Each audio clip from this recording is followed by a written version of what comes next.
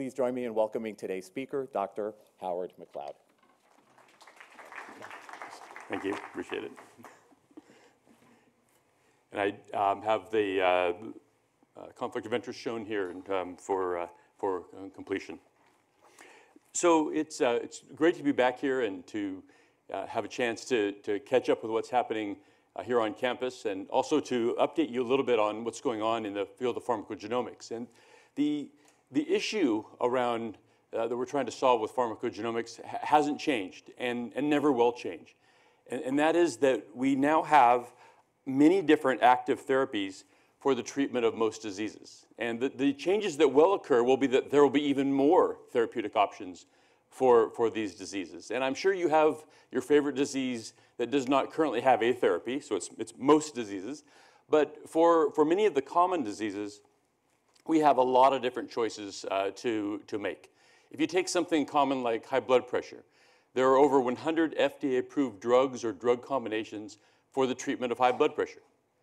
And so how do you sit down and pick one of them for the initial treatment of a given patient? And too often what we do is pick something that we're familiar with, or that we know how to spell, or that we have some sort of affinity to that would cause us to start with that medicine. And if it doesn't work, we'll try something else in a different class or a different family of some sort. And so that really speaks to the need for something more precise in how we choose from amongst the various medicines that are out there. Often we're taught medicine as if it's a Michelin 3-star restaurant. And if you've had the good fortune to be at one of those restaurants, you go there and there's no menu. There's a list of what you're going to receive because the chef has chosen it, and there's a bunch of things that are very small and have a French name, taste amazing, and you wonder what that was. But you don't have a choice. Here is the menu. Really, we're much more like Golden Corral, where you go in there and there's 20 different entrees, and if you don't like one of the entrees, you pick one of the other 19 entrees and go with that. Or too often you pick more than one of the other 19 entrees. And the idea that we have all these choices to make is a very different way of thinking than we're normally taught. Really, we need to be thinking about how do we best choose from amongst these options, and how do we choose what the next therapy would be should that not work. And it's a different philosophy that we need to start building on. And the reason why we need to do that is that there is so much variation in the response to most every type of therapy. If you work in bone disease, bisphosphonates are quite effective, and there's not as much variability there. With some bacterial infections, not a lot of variability in response. But in most other areas, important areas like psychiatric disease, cancer, viral diseases, HIV, hepatitis, many of the other diseases that you work on, there's variation. Someone will respond to the most common therapy. About half the people won't. They need a different therapy. Half of those people will respond. Eventually, you might find a therapy for everyone, but it won't be the same therapy in the way that we normally think about it. And so understanding that variability is part of the goal. And just to be clear, the goal is not to be perfect right away. If we could choose from amongst those 100 FDA-approved antihypertensive drugs and narrow it down to 25 drugs, that would be an advance. We want to go down to the point where we know exactly the medicine that's the right one for you. But even in advance of filtering down to a smaller group to choose from would be an important advance, ruling out some of the other options that are there. And so this, enemy, good is the enemy of, great is the enemy of perfect, or good is the enemy of great, or whatever you want to like to say it. The idea that we could be smarter than we are now is really the goal. Toxicities also remain unpredictable. And when you look at the reasons why medicines don't work, sometimes it's because of the biology. Sometimes it's because the patients don't take the medicine. I know from one of the big advances that has been made over the last couple decades, the statin therapies for cholesterol. These medicines, if taken, will have a significant public health impact. But at the end of the first year of prescription, only 1/3 of patients are still taking the medicine as prescribed. Many of them have stopped altogether. And I know from my own parents that when taking a statin, they had a family reunion coming up, or they were going on a cruise, or there was something happening. They didn't really like the muscle pain. They just stopped it for, just for a week or two, just to feel better, and then forgot to start it back up. And so many of the advances that we have with medicines will only happen if the patients take the medicines, and too often the adverse events, the unpredictable toxicities are part of that. And then, of course, there's the issue that none of us want to acknowledge, and that is that these medicines actually cost money. And who knew? I mean, the Europeans knew, but we really have a situation where we can no longer ignore that factor. If you're well insured, you will likely have a 10% copay on your insurance. And if you're taking one of the new amazing anti-cancer drugs, they can be as much as $20,000 per month. So if you're spending $2,000 of your own money, your copay for that month, on something, typically when you spend $2,000 per month, you've chosen what color it was, whether it had leather seats, satellite radio, other things like that. Usually a Triton at the front, Maserati in the back, these sorts of things. And instead, you're spending them on a medicine that may or may not work. And so we have some changes that have occurred in terms of the way we think about things, even for the well-insured. And this idea of value is something that has to be part of our equation. And I know, at least I can only speak for myself, I hate the idea of having to even think about that. But if we're going to take our science and make it real, we have to have some of these realities at least be part of the late translational phase for this. Now, when we approach these sorts of problems, typically we think about it as a yes-no type of, you're going to respond, you're not going to respond, or you're going to get the side effect, you're not going to get the side effect. In reality, probability or probabilistic data is enough. I mentioned the statin medicines. You don't take statins because someone just had a heart attack. I mean, actually, you do for secondary prevention, but you try to take it early to decrease the probability of having a coronary event. Same with anti-diabetic drugs. You don't wait until someone has lost a kidney or gone blind to start treating their diabetes. When you see uncontrolled glucose, you try to control it now to decrease the probability that those kind of in-organ effects will occur. Same with antihypertensives. You don't wait for a stroke. You treat it now to decrease the probability of a stroke. And most of our preventive medicine is that same way. Here's an increasing age on the x-axis, increasing number of cases on the y-axis for colon cancer. And you see at right about this age here, there's an inflection point. The number of cases go up. That's when you start offering colonoscopy to try to detect early cases, polyps or early cases of cancer, to try to deal with that in that very treatable stage. And so the concepts are there. But yet when it comes to medicines, we don't really approach it in that same way. And it's time to start thinking about what is the science behind this, what is the epidemiology behind this, and can we act on it?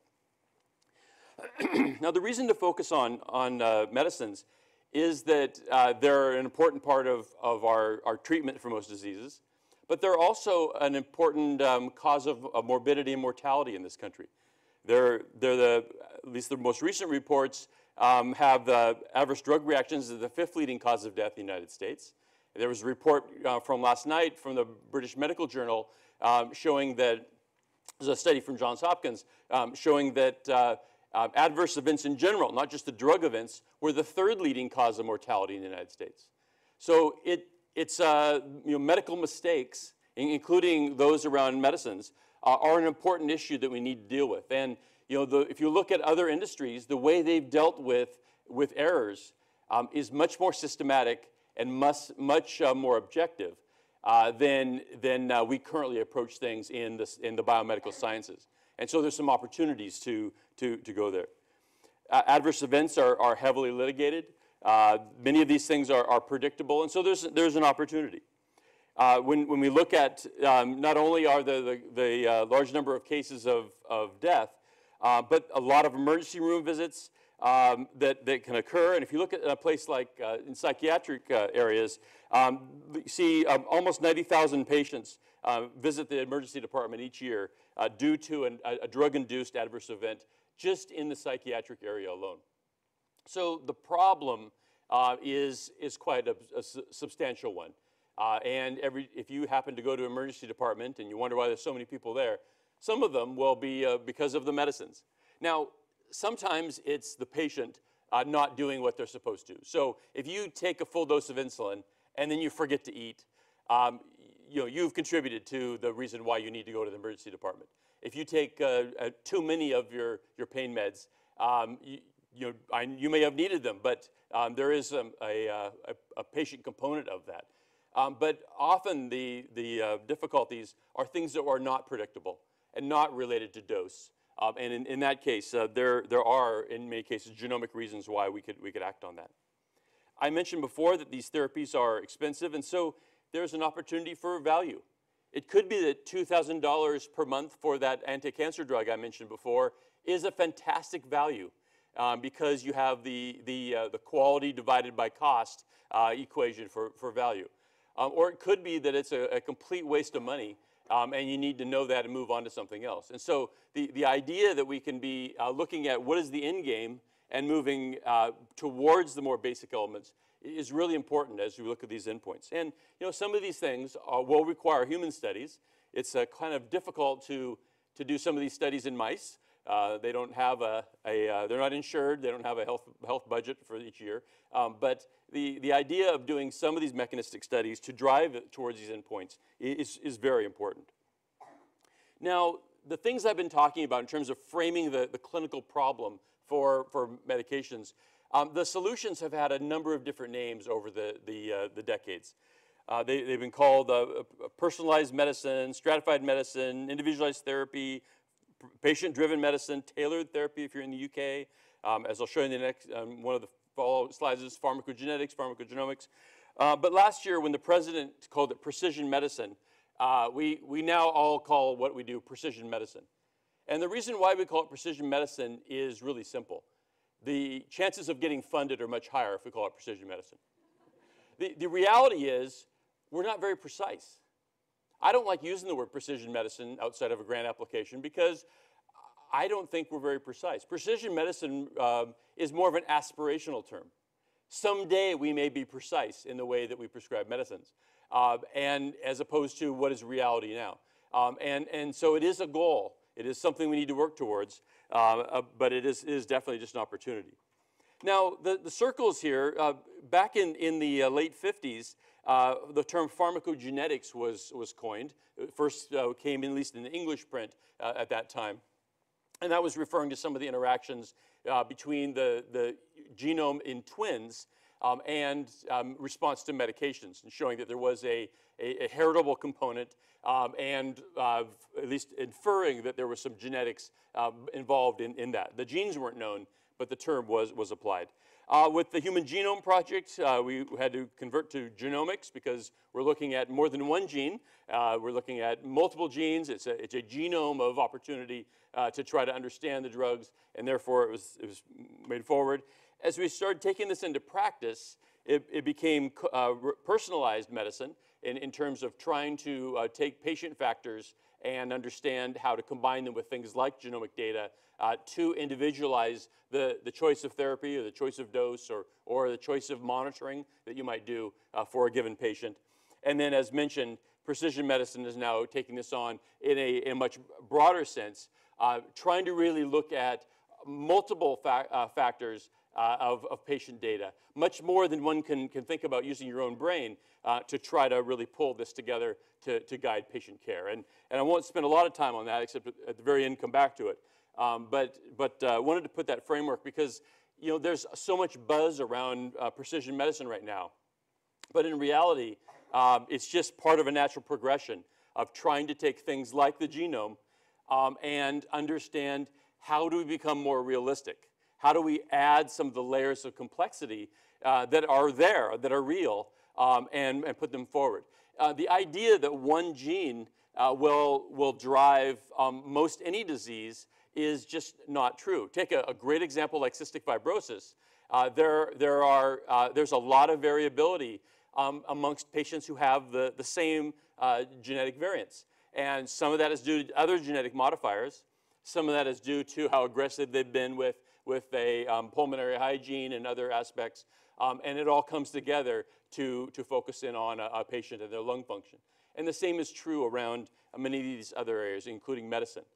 We need to know other aspects of the patient to really pull it together. The other thing is that personalized medicine, precision medicine, pharmacogenomics, whatever you want to call it, has really always been part of the way medicine is practiced. There's always been a component where a doctor has looked at the patient, had some attribute about their lifestyle or about their size or about some other feature, and used it.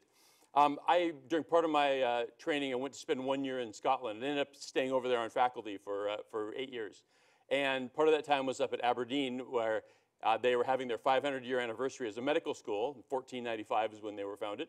So they had a great library. And so you could go in and had to put the funny gloves on, and cotton gloves, and you could look at some of the old texts. And once you got to know that an F was actually an S and all these other copper print type of things, you could read some of these old texts. And I read an old translation of an even older Greek book that talked about how they had the patient pee on the ground, and if certain types of worms or flies appeared at that spot, they would give them this kind of bark. And if a different type of bug or worm or fly came up at that spot, they would give them another type of bark. So the idea of personalizing medicine is not new. The idea of using biomarkers to drive therapy is not new. Now, that was not a CLIA-approved assay. There were I'm sure, some regulatory issues around where you peed on the ground for that. But the concept of taking individual patient data and selecting a therapy has been around for a long time. It's just that the level of precision, I guess, that we're applying has changed and improved as we go forward. But medicine will never be truly personalized. I know your mom told you you were special, but you're amongst a group of special people. You're not the only one that's special. I have a little mug that says, "World's Greatest Dad." And it was such a disappointment when one of my colleagues had his own mug that said "World's Greatest Dad." I don't know what my kids were thinking giving him that mug, but the idea that we think we're special and we need our medicine will never occur for practical reasons, for costs, for other elements, regulatory elements. But we can make it so that from amongst the medicines that are out there, the ones that are most likely, that have the highest probability of working, will be there. Now, some of this is, I'll go to the next slide, is towards issues like greater customer accountability. And those of us on the more clinical side just hate terms like that. But for some of the reasons I already mentioned in terms of the amount of contribution patients are making now to the cost of care, that's becoming a feature. And then that's changing really the practical expectations, the process. I mean, if you're a health system and don't have an app for someone to be able to pull it out and look at their chart and order a refill of their medicine or whatever, they're going to try to move on to a health system that does. And so there are practical things that are out there that are really driving this forward. Now, the technology has been a big driver for pharmacogenomics, personalized medicine, precision medicine, especially even the last 5 years. The amount that one can do is just astounding. And if you think back 10 years, which I know is hard to do, it's amazing what, we have summer students that come in and can generate more data and interpret that data better than a whole lab full of PhDs could 10 years before that. Because things are not as handcrafted as they used to be, you can now do things in massively parallel approaches. And so the technology is there. We can look at many different genes in a very rapid fashion. There's even some technologies where you can take something that basically plugs into your iPhone, spit on it, wait 12 minutes and get it up to 5 SNP genotypes back. And so in some places like the intensive care unit, you can get a genotype result back faster than you can get a blood gas back and have some results in which to act on. Infectious disease is changing dramatically because of the technology, where the idea that one would wait for a culture to come back is becoming a foreign part of, or a part of the history of medicine, because one can get more rapid turnaround, especially in CNS infection, rapid turnaround results on whether this is virus, fungus, whatever it might be, and act on it accordingly. I mentioned about the patient burden. If you're paying more, you want to have more say, and that's natural, and we definitely see that out on the clinical side. There's less personalized care. If you are lucky, I have a doctor that I go to, and it's kind of an old-fashioned notion these days. Many people go to a clinic and might have a doctor of record, but if they're not available, we'll see one of the other doctors that are there for that practice. And that's become more common, and certainly there's elements there. And then the issues of even countries like the United States can't really afford to treat 100% of people with a expensive medicine that will only benefit about 1/5 of the patients. And certainly in the cancer area, it's relatively common that drugs will work in a 20% subset of patients, yet we don't often know who those are until after treatment. And so that has certainly been a big driver of how things go forward. Now, one of these last background slides is I put up there just because it's often really easy to get lost in your favorite technology. This is a genomics series, so there's a lot of focus on DNA and could be copy number of DNA or methylation of DNA, but DNA, you could also expand this out to protein or RNA, functional imaging, blood levels, circulating tumor cells in the case of cancer, other measures like that. Lots of different ways of trying to measure a patient and understand what is it about them that would cause you to do one type of treatment versus another type of treatment. And I mention all these, and not that it is an exhaustive list, but it shows there's more than one way of trying to do this. And too often it's the old if you have a hammer, everything looks like a nail type situation, where we do DNA genome science, therefore the answer, it doesn't matter what the question is, the answer is DNA genome science. And really the answers are going to be as we combine these things. Now I'm going to use a lot of DNA examples in the remaining time, but part of that is because of the practicality that DNA technology is ready. It's being used. It's great for discoveries. It has application on the clinical side, whereas some of the other technologies are not quite that far along. DNA is also quite easy to obtain. DNA is very stable. You got DNA from King Tut. You can get DNA from a lot of different things. DNA is also, you can really get it almost anywhere in the world, and it'll be stable enough to get to a laboratory. You can get DNA from blood, from buccal scrapings, from hair follicles. I like to joke that you can get DNA from anything except OJ's glove. So it's basically, there's lots of different ways of getting DNA that can be valuable to the patient. And so I'll talk about DNA, but really as we're thinking about how do we take this forward, it's taking whatever is robust in helping us look at the patient and try to drive that into practice. Last little background piece is just a reminder that as we get towards the patient side of things, we have to deal with the complexities that patients have more than one set of genomes. In this example, there's a tumor genome and the normal genomes, and this might be toxicity and efficacy if you want to keep it in a more simplistic type of model. But the same is true with viral disease, and there's some data that even things like heart failure have a somatic component in terms of changes that have occurred over time. And so the idea that we have this simplistic model where we can measure a genome and that a genome will be important for a patient is really not true. And we need to be ready and thinking about, all right, how do we deal with multiple genomes and the way they're applied? Now, pharmacogenomics is not new, as I mentioned, nor is it something that will start happening in the future. It's something where there are changes already. Now, there are over 160 drugs where the FDA has put genomic information somewhere in the package insert. So when you pick up your prescription and you take out the bottle and there's that wad of paper at the bottom, I'm not recommending you read it, but I would like you to recycle it. So as you pull it out, if you happen to read it, there's a bunch of different sections that talk about dosing and administration or toxicities or this or that. And somewhere within that, around 160 drugs have genomic information.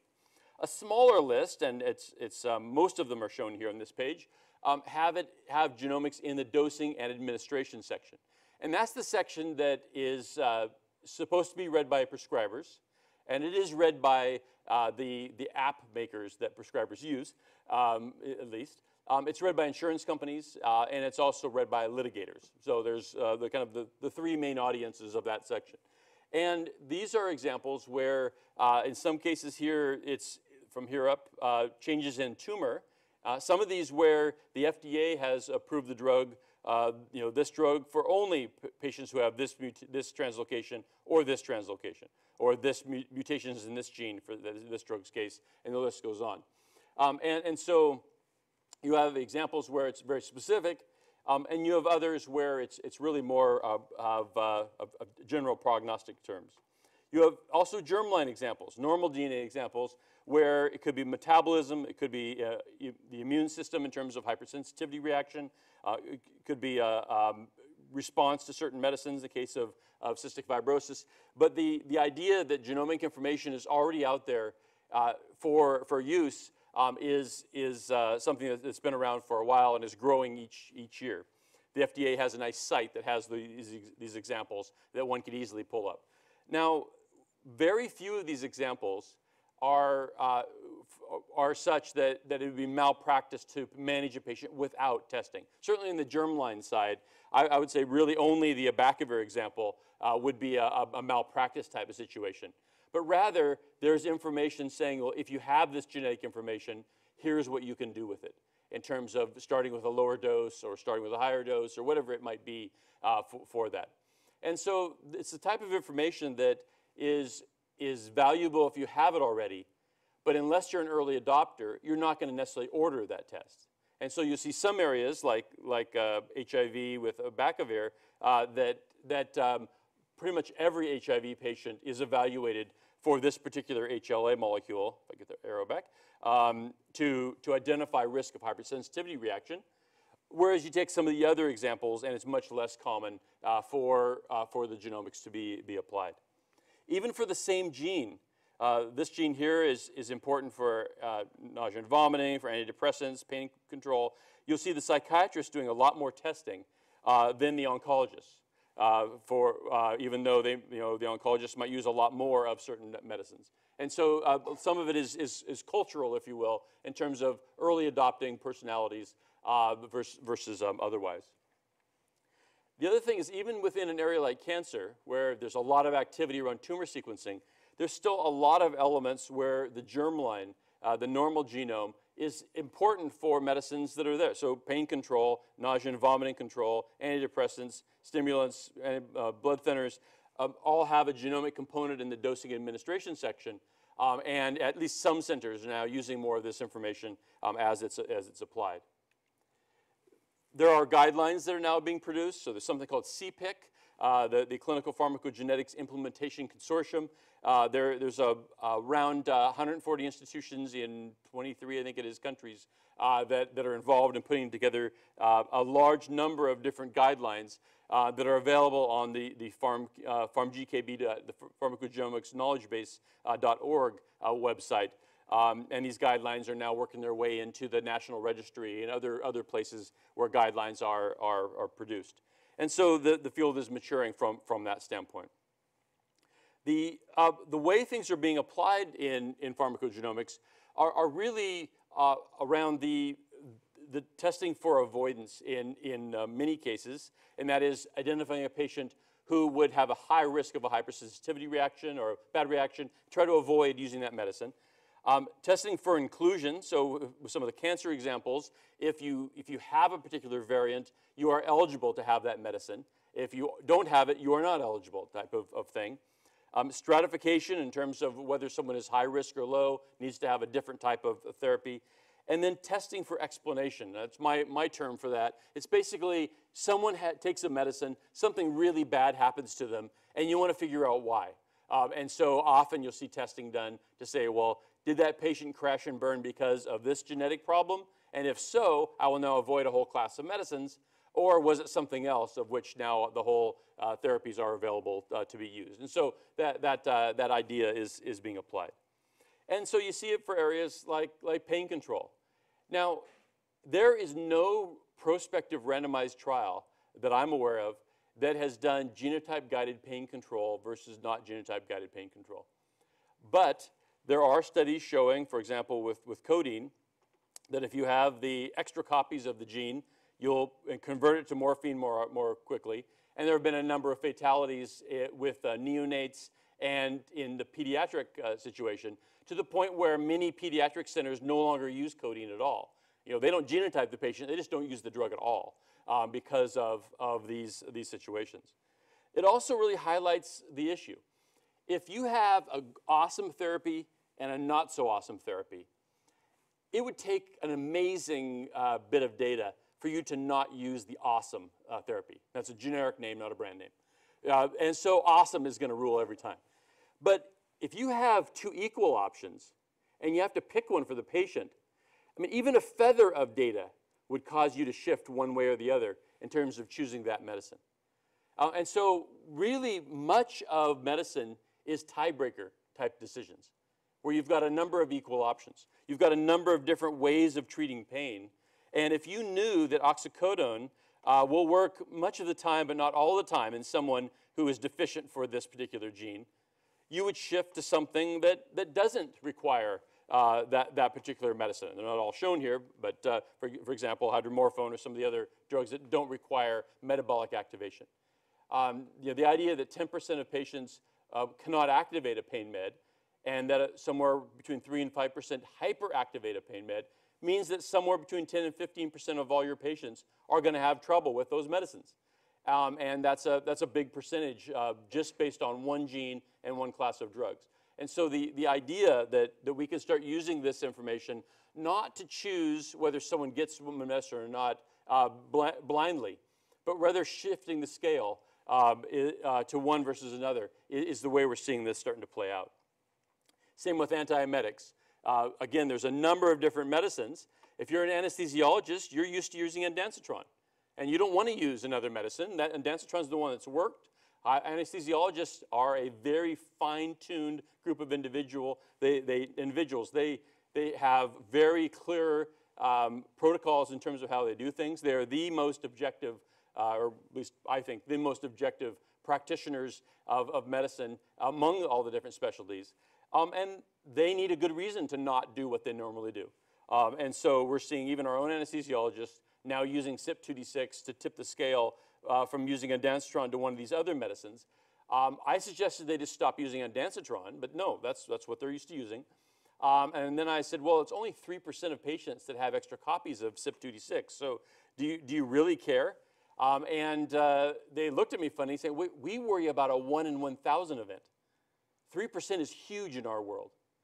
And so again, it comes back to the context. If you ask an oncologist if he or she is worried about 3% of the patients having nausea and vomiting, they would say, we would be delighted if it was only 3%. If you ask anesthesiologists, they're terrified of 3%. So again, context really matters as we see this start to be applied. And then the last little background piece is around, are there enough patients with these abnormalities to really make it worthwhile?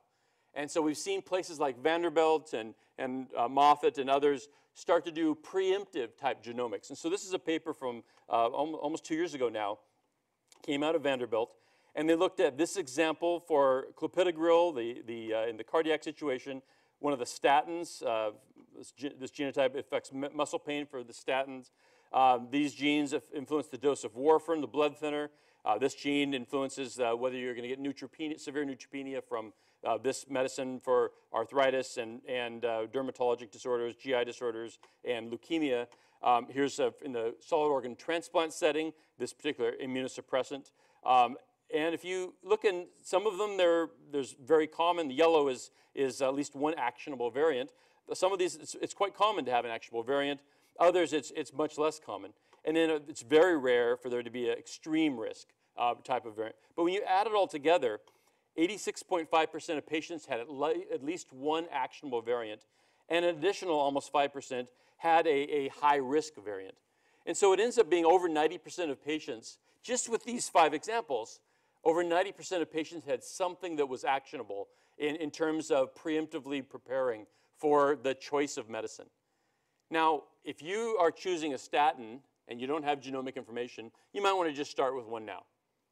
But if you had that information already, it would cause you to shift from one to versus another.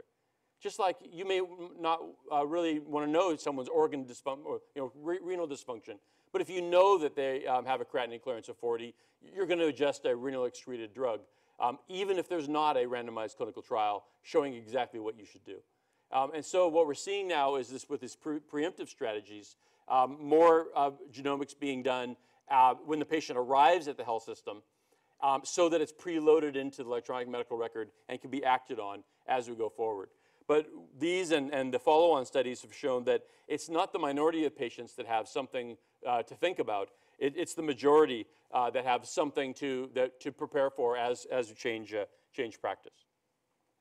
Now, there's still shifting gears to the more basic discovery elements. There's still a lot of discovery that's needed.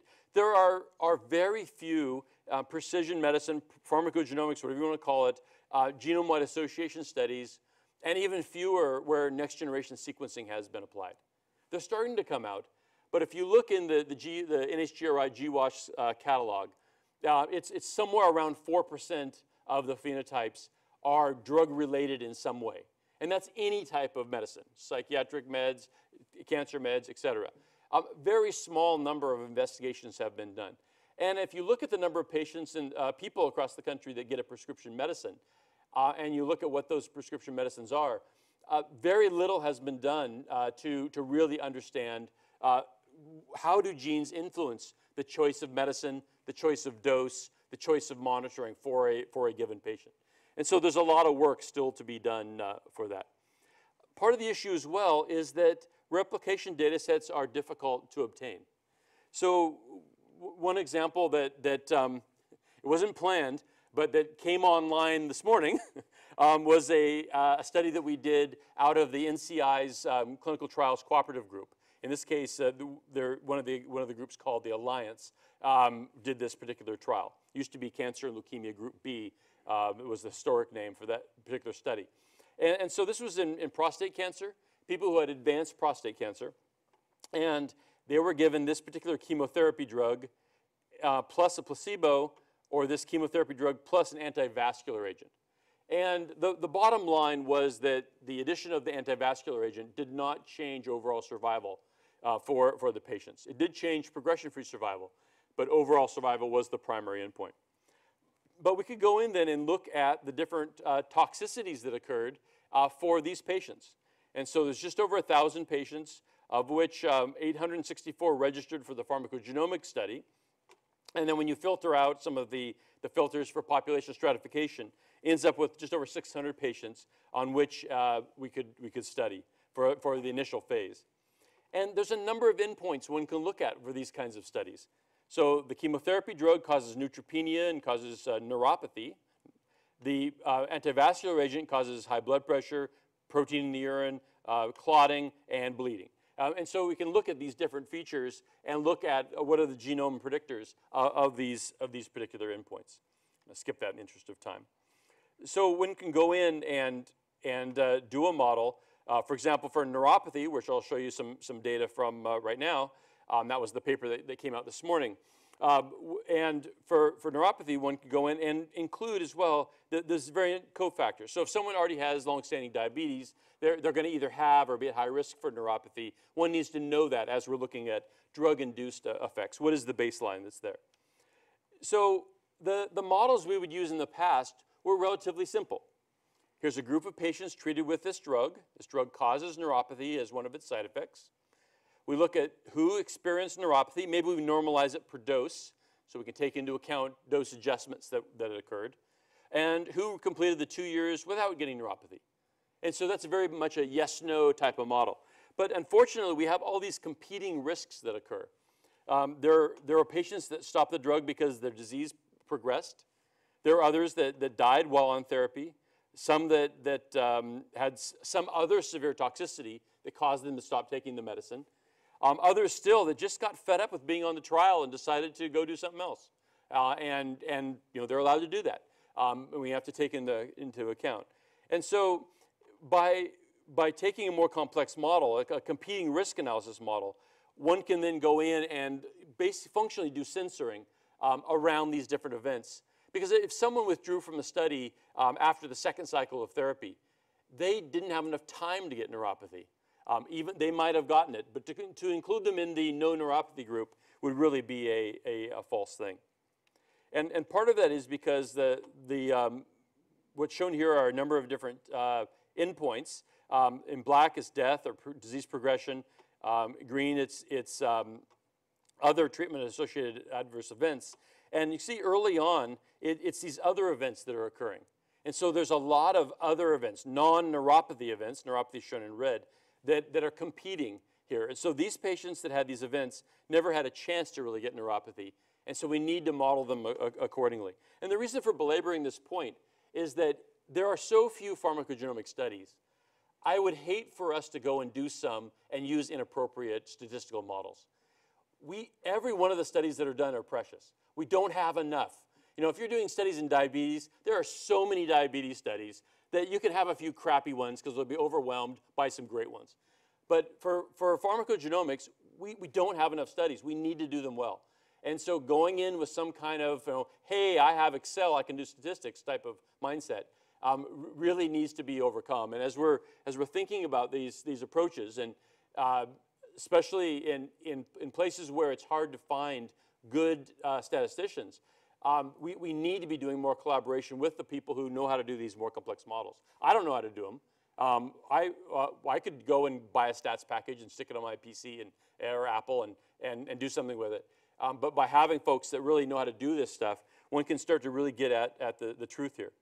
Now, as we look at neuropathy as the endpoint, we get these genome-wide association studies, so-called Manhattan plots. Now, this particular Manhattan plot has a couple features to it. First of all, you can tell a real statistician did this analysis. Because if it was me, each of the chromosomes would be a different color, and each dot would be a little bit bigger, and we'd actually be able to see everything. Second, I had to draw circles around the dots so you could actually see it because of that. Second thing, it resembles Manhattan, Kansas much more than Manhattan, New York. And so we have a few hits, if you will, nothing up into the 10 to the minus 8th range, but something to go forward. And then as we put in more of the adjustment factors, the clinical features, we do start to get some genome-wide significance with some of these features.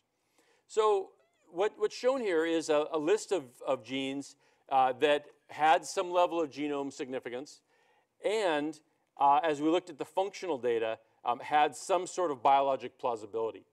And I show this for two reasons. One, because we did it, and the follow-on slides are featuring this particular example, the VAC14 gene. But also because this is not a very smart way to do it. We did this analysis this way, but really what it does is it opens us up to be fooled by naming. So if anything has the word cell death in it, automatically it's the best candidate gene you've ever found for whatever the phenotype is that you're looking at. Because you can make a great story for why it is the gene. Whereas if it's KIAA7439, it doesn't really have a ring to it. You're trying to, actually that probably does have a ring to it, but the idea that you're trying to use that and come up with some kind of plausibility, no one knows what those genes are. We don't have a clue. And yet they might be the right gene in terms of how they're going forward. And so, as we're doing genome-wide studies, we need to be thinking about, are we being fooled by the naming, or are there more things that are going to be important for us?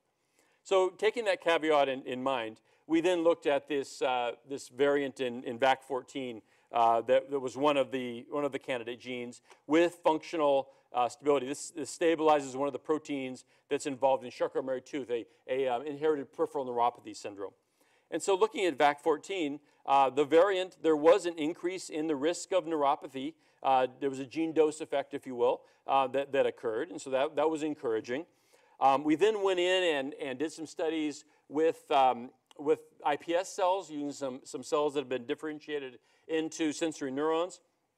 And I'll point down to one particular circle so they don't have to get lost in what is figure 3 of the paper.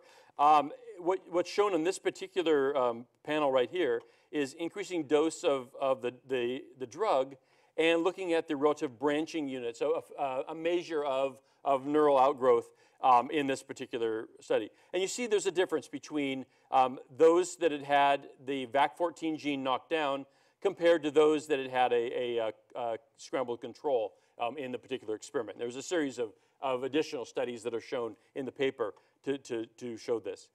And so that's interesting from a biologic plausibility standpoint, that we've now shown in an in vitro system that we can see a difference between the cells expressing and not expressing, or at least not overexpressing or highly expressing the VAC14 gene.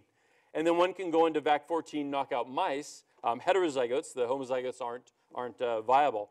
And what one can see is that there's a difference between, sorry, this is a ugly looking slide. The journal hasn't redrawn it for us yet. So this is a little bit more raw than you're used to seeing. But the blue X are the mice that are heterozygous for this gene and were treated with vehicle. And the red X are those same mice treated with the drug.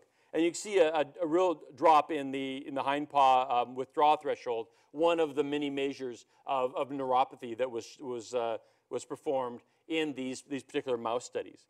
But you can also see that even in the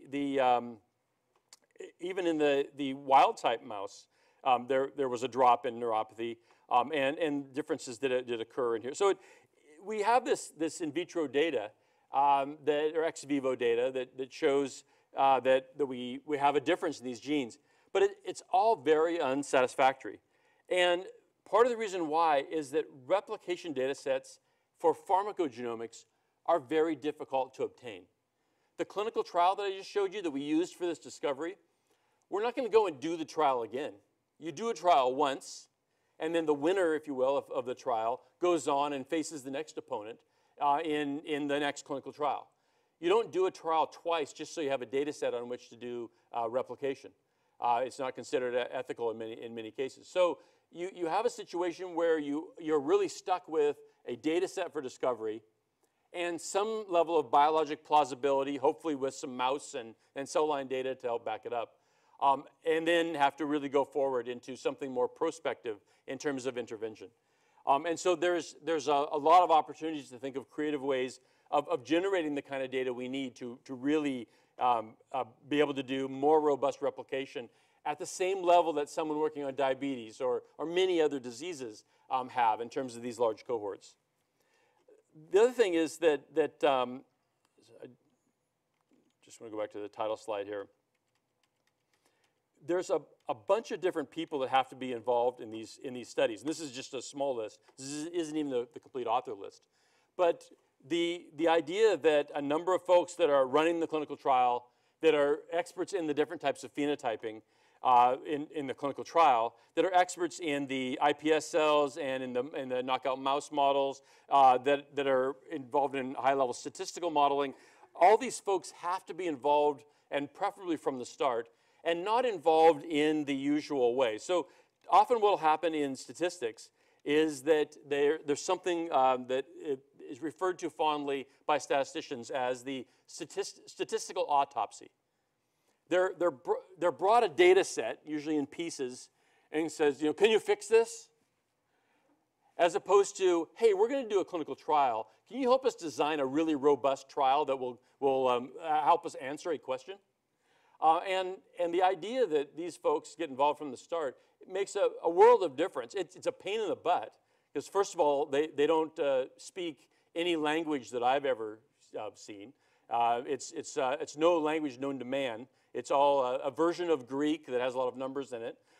They think in 12 dimensions, not the ones that we were involved in. But they can make us so much smarter as we go forward. And so, team science, not team as in tennis, where you have a team of physical therapists and psychologists and hitting coaches, whatever, that help you. But team as in hockey, I guess that's what's on right now, or basketball, where you take one of them out and you're in trouble. And so we need really more of that to be happening. Now, one of the things we also can do is, once we have enough literature, is not do the discovery component, but go straight to a replication type component. So this is a study that came out a couple of months ago from our group, just as had the slides ready, so it was easy to use. This is a study of ovarian cancer. It's really quite a boring study. It was docetaxel or paclitaxel, two chemical cousins of each other, and then combined with this one dose of platinum drug, normalized to blood level. And that was the randomization.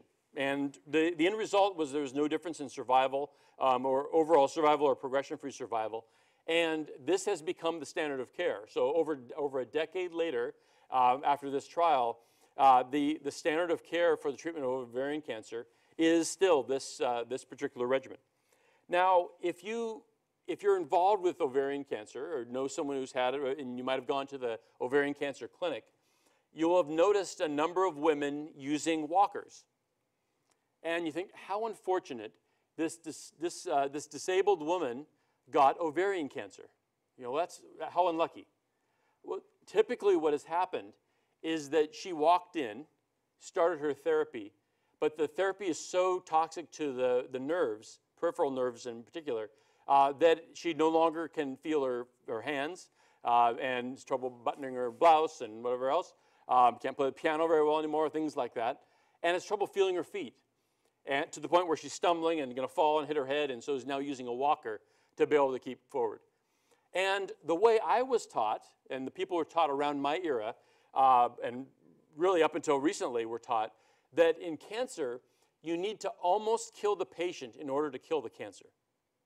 And that was the mindset that was done. And certainly, it was appropriate when you take drugs like the alkylating drugs from back in the 50s and 60s, where the more you use, the more killing you get of the tumor. And so you need to surf that careful line. And so is a woman really willing to not have as much therapy to control her cancer in order to avoid the nerve toxicity? And that sort of has kept things back. And so we were looking at this. We have this large data set. It had been maturing now for a number of years. We had robust toxicities that had been audited. So we decided that we were going to go and do a discovery study. But then we realized that there had been many discovery studies already done. There were also studies looking at the nerve function biology. There were inherited neuropathies. There was some of the endpoints that had come out of these studies were pharmacokinetic or pharmacodynamic genes. And there was a lot of underpowered data sitting out there already that really was cluttering the literature. And so why not go in and just say, all right, any variant that has been shown in some study, no matter how small, to be associated with neuropathy, let's evaluate it in this context. And so it was kind of a bummer because we were looking forward to doing a million SNPs, and instead we ended up doing 1,261, which just seems so old school to do such a small number. But those were the ones that had some robust association to go forward. And we took the 1,000 women from the study. Our statisticians pulled out, using a randomization algorithm, half of the patients and evaluated the 1,261 SNPs and looked at the association with grade of peripheral neuropathy in those patients. 69 SNPs met our threshold, statistical threshold, and so these 69 variants went into the next 500 women on this study, and there was some directional correction. There were 4 variants that came out to be important. And one thing from these 4 variants and these 4 separate genes, firstly, there was about a doubling of risk. So each one of the variants contributed something, but a doubling of risk is not enough to change practice. It's enough to be interested, but you really need more than that in terms to change practice. Usually somewhere around 4 times, odds ratio of 4 will change practice. And so that was interesting. But if you look and looked at the accumulation of these variants, when you look at all of the variants, the population attributable risk was about 85%. So a lot of the variability could be explained by these particular variants. And one could go in and look at a kind of a, I guess, variant dose effect. The more variants you had, the higher your risk of neuropathy that was seen in this particular study. Well, that's interesting. It was a replication, not a discovery data set, so that's interesting. But what about the original problem of needing to really induce toxicity in order to cause these problems, to cause control of the disease? We looked at these variants, especially those in the highest toxicity risk. We looked at a bunch of different cut points, but this is the one we put in the paper. And basically, we could not find a way of separating out in terms of progression-free survival or overall survival based on these predictors of neuropathy. So what this does is opens up the idea that neuropathy is not required in order to control the cancer. That the genes that, at least from our study, appear to be regulating or being associated with, I should say, neuropathy are not predictors of outcome in these women. And so the idea that we can use this data to now do some additional prospective studies, and we are, but also to start doing some drug development. Now, some of these examples, for example, BCL2, there's already an anti-BCL2 therapy that was approved earlier this year for a type of lymphoma that is on the market.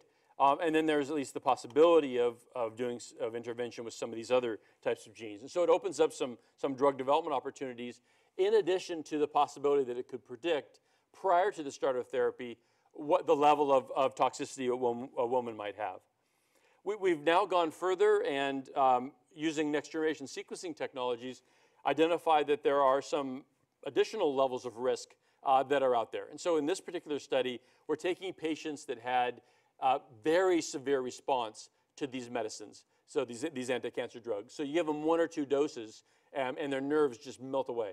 And in that case, the patients seem to have an underlying Charcot-Marie-Tooth, a peripheral neuropathy syndrome.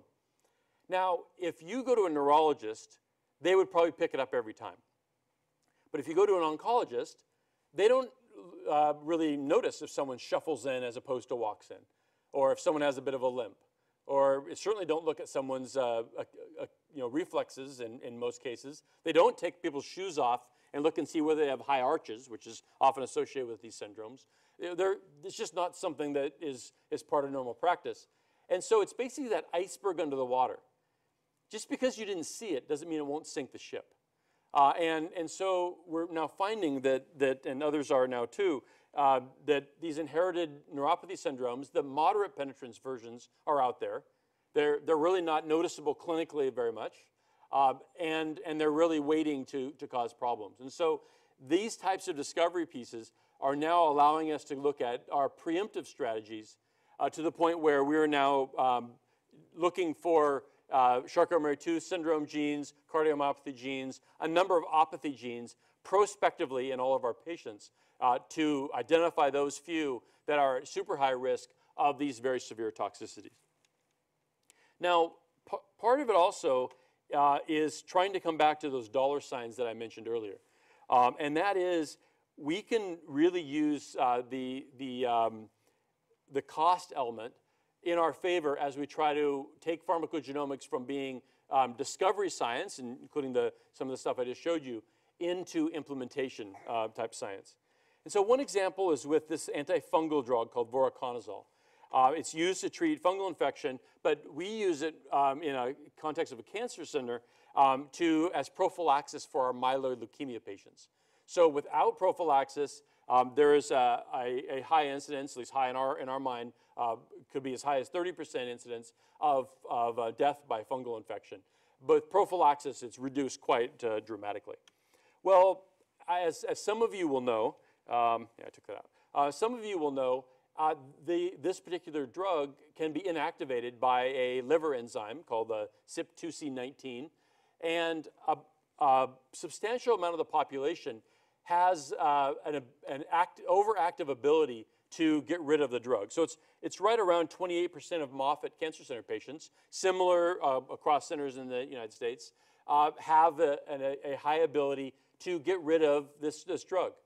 And so a normal dose for everyone else is very inadequate. And you can't really measure blood levels. You never get to the point where you're getting prophylaxis. You might as well not be using the medicine at all, or you need to know to switch to a different medicine for this particular case.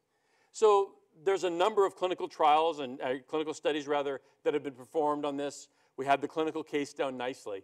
But if you go to your administrators and say, hey, we have this strong clinical case, we would really like to implement this in our practice setting, what you'll get is that's very interesting. Patient safety is paramount. So we would like you to go and do another clinical trial, and we would like you to do some cost-effectiveness studies. But if you go and do some of those economic analyses using actual data from your center, you get a very different response. So what's shown here is some analysis that was done by Neil Mason at our place around the cost of fungal infections and the treatment of and the genotyping for fungal infections in the context of myeloid leukemia. And basically what it came down to is that the myeloid leukemia patients that have a fungal infection cost us just under $30,000 more to manage in the first year than the patients who do not get a fungal infection. And what happens is if you can prevent one case, you can pay for testing in spades. And this sort of situation, when we went to our administration and said, hey, we would like to do this, here's the clinical case for doing this, here's the economic using our actual data, not data from Kaiser or some other place, but our actual data, there was nowhere to go but yes. And so one of the things that we're doing now a lot is we try to take our pharmacogenomic examples and bring them all the way across the line to patient care, is working with these economic folks, the folks in finance, the people who never thought we'd even have coffee with, much less collaborate with, to make the case. Because if we can go in and say, here is the clinical case, because you wouldn't go forward without a good, solid clinical case, and here's the economics, you can get to yes much quicker. And I drop that in there, not so much for the NIH folks, because it's a different model here, but for the folks that are going to watch this later and see, as they think about their health system, if you can make the dollars work, almost anything will happen. And so the idea that we only work on the fine-tuning our next-gen sequencing machines is only going to get us so far. We need to have the rest of that going, and we don't need to do that. We don't need to be those people, but we need to be collaborating with those people to really make this forward. All right, so we're going to come back, swing back to the way genomics has started to change practice, especially in the area of cancer. So as I mentioned before, we have the germline genome for things like peripheral neuropathy. The cancer genomics is really becoming a normal part of care. And often it's for the selection from amongst equals. So if you have a new diagnosis of lung cancer, there are a bunch of FDA-approved options that might be the right ones for you if you have a particular genotype. And so having a small focused panel that allows you to make that decision is certainly normal practice in many, if not all, of the United States-based cancer centers. But after you run out of the first and second line options, which is where most of the randomized clinical trial data is, you have a patient that's fit, wants to do more, you often don't know what to do next. I mean, you can pick a medicine, but what is really something that's going to actually help that person? And the idea that genomic information will influence that is becoming a reality, coming back to this tiebreaker type medicine. So you have these two clinical trials, or this clinical trial and this off-label use of a medicine. What do you pick? And the genomic data is often driving that. And it's really changing the way practices happen. So it wasn't that long ago that a tumor in the colon would be called a colon cancer. Or maybe it has glandular formation under a hematoxylin eosin stain, so it's a adenocarcinoma of the colon. Or maybe there was a KRAS mutation in the KRAS gene, and so it's a KRAS mutant adenocarcinoma of the colon. You can kind of see the theme that's building up on that, except that's just been blown on its head. Now this tumor is a p53 mutant, EP300 deleted, DDX3X lost cancer with all these variants of unknown significance, with the handwriting being one of our clinicians who, before getting this report, was a world expert on this disease, and then after getting this report is a babbling idiot, trying to figure out what in the world they're going to do with their life because they certainly don't understand cancer anymore. What we found is that there's the old information, data, knowledge, wisdom. We're generating lots of information, lots of data and information. We have very little knowledge and no wisdom. We are just so data rich that it's paralyzing. And so the idea that we can take this and try to move it forward is critical. And what we're seeing, we have initiatives now at the NIH that are helping drive this, but there is such a lack of informatically informed people involved on the clinical end. You have people that are involved in health IT, electronic medical records, but people involved in trying to take information about a patient and help turn it into a decision are very few and far between. And so there's a big opportunity and a big problem sitting there as we sequence all these patients. And sequencing cancer patients is not something you might do every once in a while. At a large center like ours, we're the third largest cancer center in the nation, we're sequencing about 120 patients a week. So it's a lot. It's not something that we might do. It's something that we do. And so it becomes a real problem very quickly as we go forward. But it also opens up opportunities. So this is a patient with leiomyosarcoma, very few FDA-approved drugs for this disease. She ended up with a metastasis to the lung. She received this doublet of therapy for 3 months, and then it didn't work. This doublet for 4 months, then it didn't work.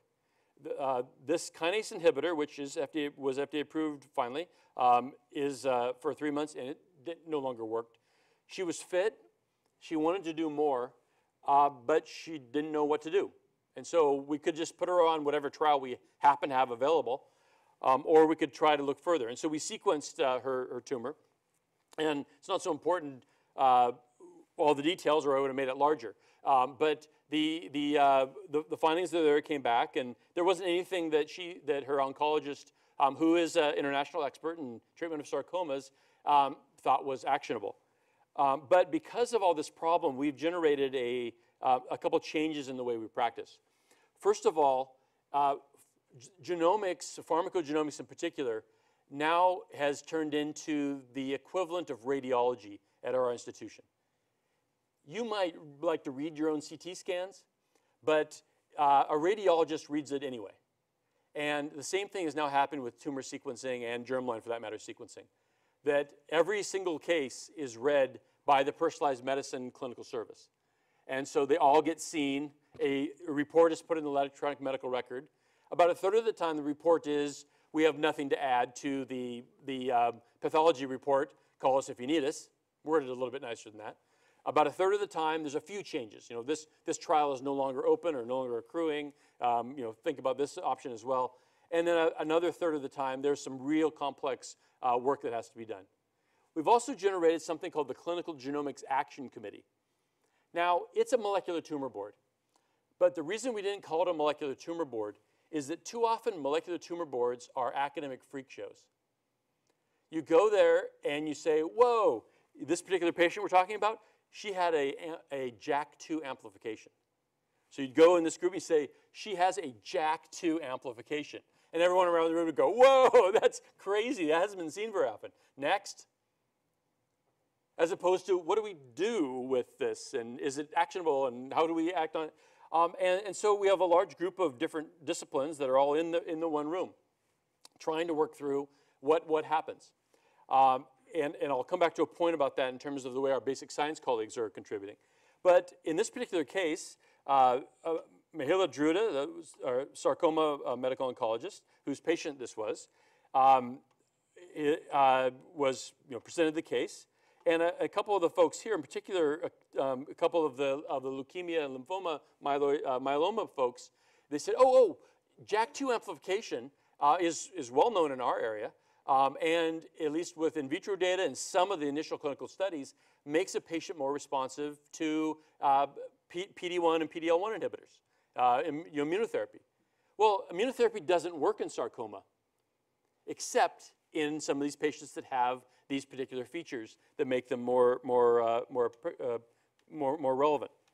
And so, based on the report we worked up, she ended up going on a PD-L1 inhibitor trial in August of 2014, and is still on it. The previous therapies, the longest one worked for 4 months. This one's worked for a lot longer than that. It will not cure her. She still has viable disease that is stable, sitting there, not decreasing, not really resectable. So it will at some point in time come and get her. But it has bought her way more time than before. And this is an anecdote that should not drive your practice in any way, shape, or form. But as we build up more and more of this, we start learning some of the rules whereby we can now objectively demonstrate, and that's future tense, that this genomic sequencing really makes a difference in terms of outcomes. Now, whether it influences survival, I would certainly like it to. But even time on therapy is important. Those of you in the oncology area, the patients that haunt you, and certainly haunt me, are the ones that died 3 weeks before an FDA-approved therapy or a clinical trial even of a therapy became available that switched to a more curative type environment. Those gastrointestinal stromal cell tumors, where now, once imatinib became available, they became a, if not curable, at least lifelong controllable disease. And if I had had the drug 3 weeks earlier, that patient would still be alive. And so the idea that we're trying to cure people is definitely true. But the idea that we're trying to bridge them, have them living quality life, a quality life long enough, is also an important part of this. And we need to be thinking about those kinds of endpoints as well. Last little piece on this is we have several of our cell biology and molecular oncology PhD colleagues that now come to every one of these meetings.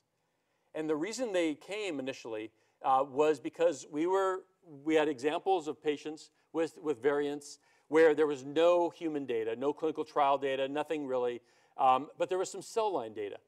And so we're like, well, in the land of the blind, the one-eyed man is king. If we had some data, we could try to devise a more objective way of treating this patient than just picking a trial we happen to have open. And so we looked at and had a couple of the papers. Well, it turns out the papers were from our own institution. There's a guy down the hall that was doing this work. And so we said, well, could you come and actually tell us the story behind the story? Well, when he came, he said, oh, yeah, this variant, it does, at least in cell lines, it doesn't respond to sorafenib, but it does to some other drug. And they're terrified that someone's going to mistake them for a clinical doctor. Listen, I'm not a clinical doctor, but I do know this about cells. And I do know this about mice. And often, we're at a situation where we're trying to choose from amongst a couple of equal therapies. And even some cell line or mouse data might be enough to say, well, let's go with this versus this. Because we're not talking about therapy and no therapy. We're talking about what we use first, and if it doesn't work, what we use second. So the idea, even when you look at a clinical trial in your favorite journal, you'll see this, survival curves, and they're usually wide enough that you can see a difference between the two. And you think, oh, there's winner and loser. No, there's first-line therapy and second-line therapy. We often will say, oh, the winner of that trial was X. But then if we go to a patient after the winner stops working, we don't say, well, we're going to try loser therapy on you now. Rather, it's the next best option. And so our whole mindset in terms of how we do trials, how we interpret them, how we go forward, needs to be changed as we try to apply things like pharmacogenomics into practice. So I'm going to skip that in the interest of time and hit the last little bit. One of the things is just a reminder that there are a lot of genomes that patients have. It's not just the germline and the somatic. Matter of fact, within the tumors, there are a bunch of different genomes. It's not like there's lung cancer. It's a bunch of different types of flavors of lung cancer within that particular mass. And so we don't really have good models for thinking about in an in vivo or ex vivo setting, how do we deal with all these different populations? The population the folks dealing with population evolution, or whatever you call it, really haven't jumped into the practicalities of what we're trying to think about, and how do we evolve new ways of therapy. And I think as pharmacogenomics matures in many of the diseases we're working on, we're going to be seeing more and more of those elements. The last little piece is, as we go into people, we really need to have more diversity. So when we talk about America being a melting pot, but really in some cases it's really more like a carton of eggs. It's a bunch of people living in the same place, but not necessarily with the same diversity. And the reason this matters is that this is a study that is not yet published, but hopefully will be soon, where we looked at 127,000 patients over these 3 disease areas over these different time periods. It's Todd Nepper, myself, and 2 of our FDA colleagues. And basically what we saw is that over time, there was a doubling of the number of countries that were involved in pivotal clinical trials, the approval trials for the FDA. So globalization has occurred, no surprise, but we just quantitated it in a little bit bigger fashion. And you can see, over time, here's the different countries that got involved, and that's great. But what we found is that in 1997, just over 90% of the pivotal clinical trial patients were self-described as Caucasian. In 2012, and we now have 2014 data, it had gone all the way down to only 82% of the clinical trial participants being Caucasian. Basically, a lot of the growth that had occurred meant that there were more white people on trials, except they were from the Ukraine and Argentina, as opposed to actual diversity happening with globalization. And that matters. I mean, look around the room. Look around wherever you're going to be tonight. Look around every place. There's a bunch of people from a bunch of places that are needing help, just even within this country. And the idea that we need to be doing these trials is important. And at the pharmacogenomic level, it matters. What's shown here is a number of different genetic predictors for pharmacogenomics. And what's on the x-axis is different countries separated by continent. So here's Africa, here's Asia, here's Europe, here's the Middle East, here's Central and South America. Sorry, here's Central America, and here's South America. And using the data from the New England Journal papers, here is the predicted average weekly dose of warfarin. Very low dose in many of the Asian countries, except India, which is much more similar to Europe in terms of its metabolism. Much higher dose needed in Africa, et cetera. Here's a risk of GI toxicity from one of the anti-malaria drugs. Again, a lot of diversity. Risk of muscle pain from simvastatin. Again, a lot of diversity. And then if you look within countries, taking the New England Journal study, here's the average dose for a US population. Very similar in Mexico. The Nigerian and Ghana populations need a much higher dose. The Chinese and Japanese populations a much lower dose. But there's a lot of variability even within that geographic label. And the reason for bringing this point up is that as we extend pharmacogenomics into the clinic, we need to be making sure that we capture some of this diversity. We're doing a project now with China. They have 56 ethnic groups in China. So there's the Han Chinese that everybody knows about, and then there's a whole bunch of other groups. And 1% of the Chinese population is a lot of people.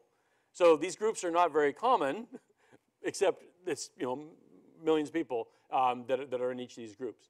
And so the idea of trying to understand the diversity, we heard about from a couple lectures ago, population genetics. We need to know this sort of data, not just so we can understand where we came from, but understand where we're going in terms of trying to make good health policy and individualized therapy for our patients. So I'm going to stop with this particular slide on the Precision Medicine Initiative. And the way I view the Precision Medicine Initiative is it's a 3D printer. It's going to be a massive million-man or whatever person cohort, the majority of the money spent for that. But it is a 3D printer. The 3D printer is pretty cool. But what's even cooler is what you do with it.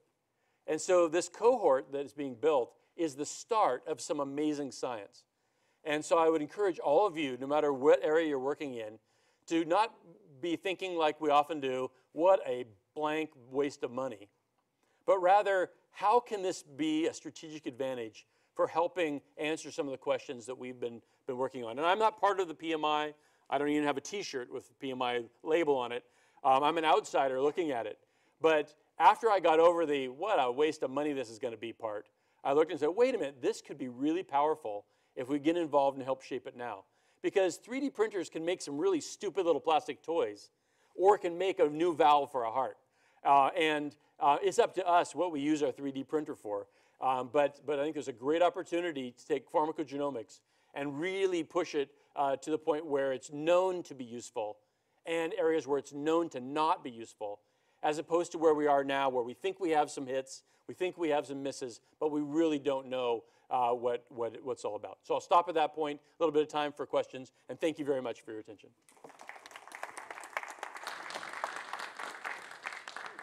Thank you, Howard. We'll take questions at the podium, and we'll see you all again next week. Thank you for coming.